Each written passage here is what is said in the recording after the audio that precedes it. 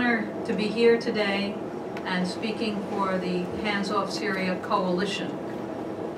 Just to say, on my own previous trips to Syria, the most difficult thing is to come back to the United States with a message on the role of the U.S. war and the way in which the United States has instigated through many criminal alliances this war on Syria, this effort to completely destroy Syria.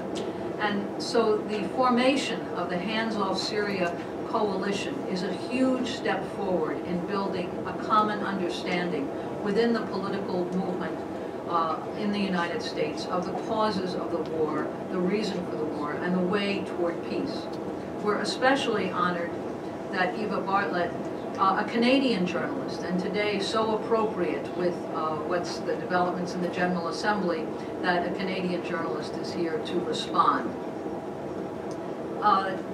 The Hands Off Syria Coalition is a continuing effort to develop this basic political unity and an understanding of the massively destructive war in Syria and the way forward. And as Dr. Baumann was explaining, the 10-city tour is another step. The thousands of signers of this statement and the hundreds of organizations in the United States and internationally have signed on to what is called an urgent message for peace on the eve of wider war. And they have endorsed points of unity that I'll just raise briefly. The statement opens by focusing on the U.S. role. It says, we raise our voices against the violence of war and the enormous pressure of war propaganda, the lies and hidden agendas that are used to justify this war and every past U.S. war. We commit to working together to help achieve 4 very basic demands. 1, an immediate end to the U.S. policy of forced regime change in Syria, including respect for the independence and territorial integrity of Syria. 2, an immediate end to all foreign aggression against Syria. 3, an immediate end to all military, financial, logistical, and intelligence support by the United States, NATO, and their regional allies to all foreign mercenaries and extremists in the Middle East region. And 4, an immediate end to the economic sanctions against Syria. This policy, the statement goes on to say that this policy of regime change in Syria is illegal and is clear violation of the United Nations Charter, the letter and spirit of international law, and the Universal Declaration of Human Rights. A very important thing to remember on the very eve of Human Rights Day. But the most important point of this unity, the hundreds of organizations who've signed, the thousands of individual signers, is a statement, and coming from here in the United States, an important reminder, that it's not our business to support or oppose President Assad or the Syrian government. Only the Syrian people have a right to decide the legitimacy of their government. Only the people of Syria have the inalienable right to choose their leaders and determine the character of their government, free from foreign intervention. So with that, we go forward both in the tours, in the visibility, in the petitions, in the statements, calling for unity, calling for peace, and calling for the right of the Syrian people to their own government, free of foreign intervention. The people of Aleppo want Aleppo to be completely freed. And I speak having been to Aleppo 4 times, and this is the will of people in Aleppo. I've been many times to Homs, to Malula, to Latakia, Tartus, Siaf, Sweda, and again Aleppo 4 times. And I mention these because I think it's important people realize I have, wherever I've gone, I've spoken in Arabic to the people I'm speaking with. What Donna, what Sarah have said, that the people support their army and government is absolutely true.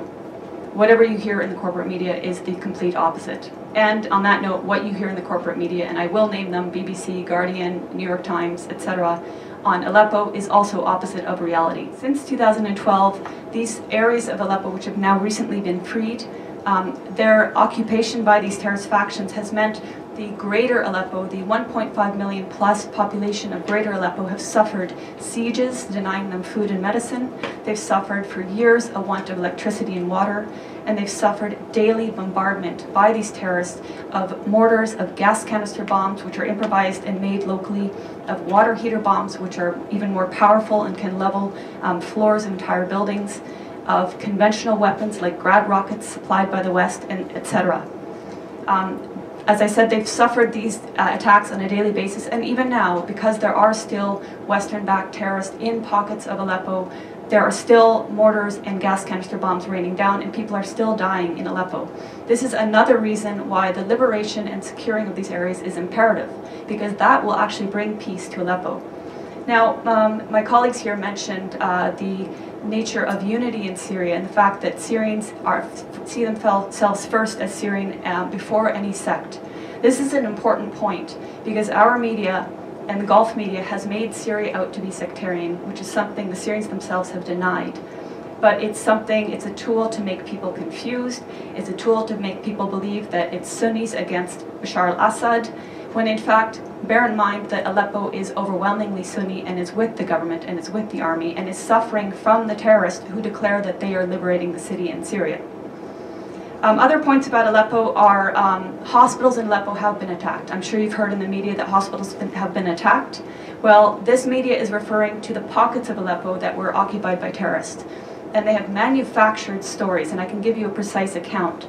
In April of this year, there was a hospital called the Al-Quds Hospital, which in a concerted effort, all media said was attacked and targeted and badly damaged by either the Syrians or the Russians. In fact, the Russians had satellite imagery showing that this hospital was in the same shape that it was in October 2015. No difference. Therefore, it was not attacked. Months later, The Guardian, which is a prominent British newspaper, actually said the Al-Quds Hospital that it had alleged months prior to be attacked and destroyed was treating victims of so-called chemical weapons attacks. So even the media that is lying is inconsistent in their lies. But there have been hospitals attacked. I went to the Al-Dabit Hospital, which is in Aleppo City. It's a maternity hospital. It was attacked on May 3rd, and 3 women were killed. You would think this would be something raised at the UN or by so-called human rights groups, but it was not. In December 2013, the Kindi Hospital was attacked and destroyed. It was the largest and best cancer treatment hospital in the Middle East. It was destroyed by al-Nusra terrorist truck bombings. And in fact, in recent media reports on Aleppo, again alleging Syrian or Russian strikes on hospitals, Fox News actually had the audacity to use a photo of Al-Kindi Hospital and allege that this is in eastern areas of Aleppo and that this hospital had been attacked by Syrian or Russian strikes. This goes to show how much the media has been lying from the very beginning about Syria and continues to lie. When I went to Aleppo, I spoke with the Aleppo Medical Association. They comprise 4,160 active and registered doctors. More lies in the media have said the last doctor in Aleppo, the last pediatrician in Aleppo.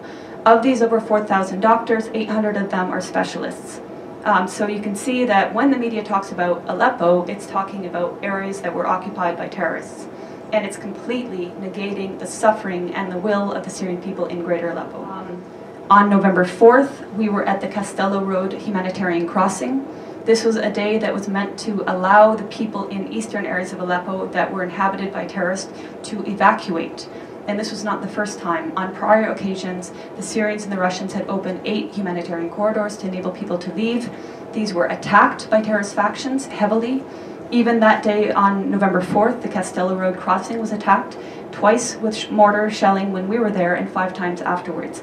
Clearly, there has been political will and intent by the Syrian government and its Russian allies to enable civilians to leave, to minimize any sort of loss of human life. Clearly, the terrorists that declare themselves liberators of Syria do not want people to leave. They've been holding civilians hostage. And if you're following reports that are not BBC and that are not New York Times, you will see countless testimonies of civilians, of the 100,000 civilians who've been liberated the last week, saying, thank God for the Syrian Arab army that liberated us, and the terrorists were hoarding food, they were preventing us from having food. This is all documented.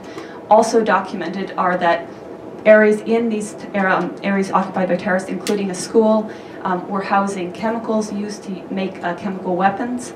And you could see also the gas canisters that were used to make explosive gas canister bombs. In fact, even when I was in Leiramun, we saw a factory in one of the buildings that was used to make gas canister bombs. In Leiramun, we also saw evidence of the so-called Free Syrian Army that some people say doesn't exist anymore. The 16th Brigades was active there. They had a cell underground, 3 stories below, that was perfectly intact in spite of aerial bombings above ground. And I make this point because people talk about the destruction in Aleppo as if the physical destruction matters. It's the people that the Syrian government and the Syrian people care about. And the destruction in areas occupied by terrorists occurs because the terrorists are bunkering below ground, come up above ground, fire their bombs on civilian populations, and go back below ground. I just want to address a few other myths. Some of the myths that have been about Aleppo and Syria in general have been that the Syrian government and army are starving the population. Again, I refer to testimonies of people, even people I met with in November. I met with a family of displaced people from Al-Halak, which is north of Bustan al-Pasha, which was an area, both areas occupied by terrorists. At that time, when I met them on November 10th, he told me that they had fled along with about 40 others on about 20 days prior, and that they had tried twice prior to flee, but they were prevented violently so from doing so by the terrorists that inhabited those areas. This is the case. These are the testimonies coming out of Aleppo now. People saying, we tried to flee, they wouldn't let us, they shot at us. There are also videos showing people who did manage to flee coming under fire and the Syrian army actually protecting them, acting as human shields. So that's to say that what we've been hearing in the corporate media is not depicting an accurate image of what's happening in Aleppo. The corporate media is saying that the Syrian army is attacking people, and until today the corporate media is maintaining this, even though the exact opposite is true. I would ask you to follow the voices of people in Syria who, like my colleagues here said, they want you to speak the truth. They're tired of lies. They're very well aware of the lies that our media is purporting and that our human rights groups are purporting. They want an end to the violence. They don't want this war to continue. They didn't ask for this war. But as my colleagues stressed, Syria is a sovereign nation. It has the right to fight against terrorism. And we know that 101 of 193 UN member states have sent terrorists to Syria to slaughter and destroy. So Syria is fighting a war against terrorism. It's winning in Aleppo, and hopefully either the terrorists will accept a deal to be transported out of Aleppo, hopefully they will participate in the Musalaha, the reconciliation, will lay down their arms, will take the amnesty offered to them by the government and which has been taken by thousands of former militants. And hopefully, above all, the US will stop supporting terrorism and stop funding terrorism.